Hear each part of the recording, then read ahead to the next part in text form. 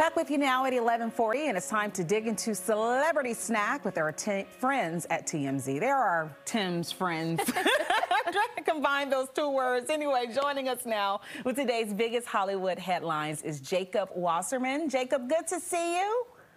Good to see you. Happy Monday. Happy Monday. This is Sydney Sadik. She's guest hosting today. I'm going to make sure you all get acquainted here.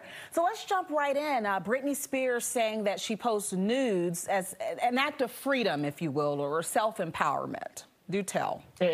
Exactly. So this was an excerpt from her new book, The Woman in Me, which actually comes out tomorrow. And this was obtained by the New York Times. And in her book, she addresses a lot of the nude photos that she's been taking and posting on Instagram over the past several months.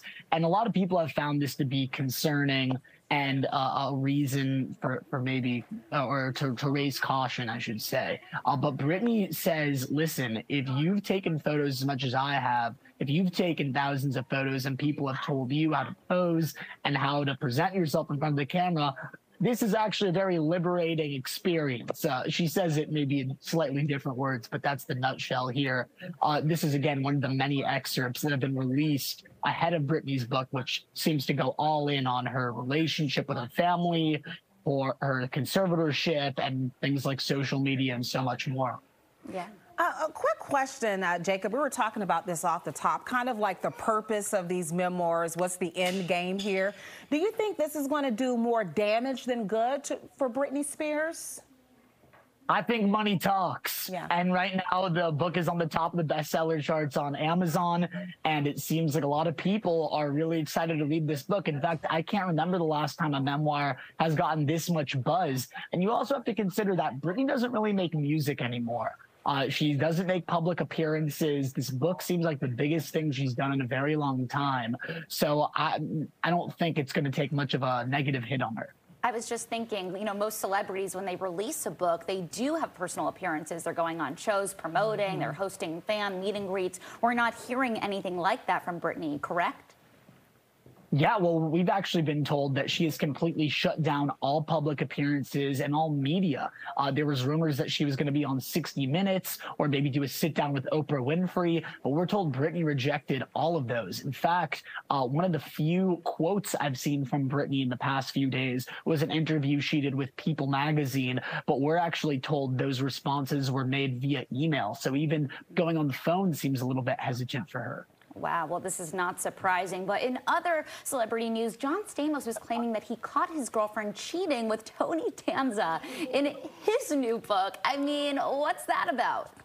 It's all coming out through memoirs, I guess. But this is another excerpt that's coming out through John Stamos' upcoming book, where he details a crazy story. So this happened in the 1980s, pre-Full House, I should say, where Stamos was dating Terry Copley, and I guess they were together. He was really into her, and he felt like things were a little bit off. Maybe she wasn't affectionate or as she used to be. So he felt like things weren't right in the relationship.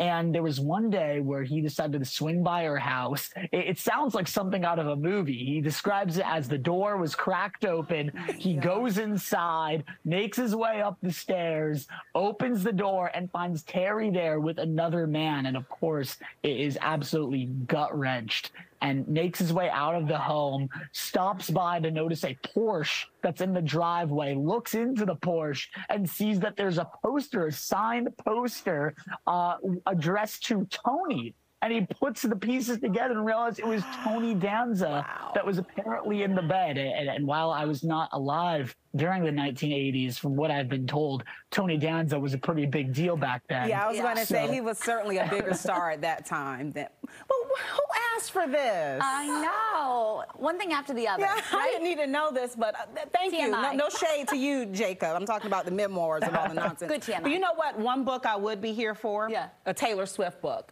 You know, especially after her being at Travis's game yet again. What's the latest on her? I mean, she's the certified good luck charm. Every time she's gone to a Chiefs game, they've won. It's just incredible to see the impact she's been having on the NFL, but how she's really been able to solidify herself in this Travis Kelce circle within his family and within family members of other Chiefs players. We saw her in the skybox yesterday with Britney Mahomes, of course, Patrick Mahomes' wife, alongside Jackson Mahomes, Patrick Mahomes' brother. So she's with all the families, I guess, hanging out at these games. It reminds me of like my Little League games when all the parents would be sitting in the stands together, except this is on a way bigger scale. And there was even a cute moment, I should say, depends who you ask, where the camera panned to Taylor and Britney, where they did a little handshake with each other. And a lot of people, at least in the office here, have taken problem with that. I think it shows that these two have become pretty good friends. And Taylor is really part of this Chiefs community. That's something. I think we're speechless over here. I think it's cute, but it's also giving thirsty at this point. Listen, I was on the whole Taylor Travis train in the beginning, but now it's like I know the cameras are on me, so I'm going to perform here as well. It's a and I didn't like that part for this to be so authentic. That's really what's going on. That's a better way to put it, Sydney. Jacob, thank you so much for your time and the latest on those Hollywood headlines. And remember, you can watch TMZ right here on Fox 5 at 7:30, right after Like It or Not.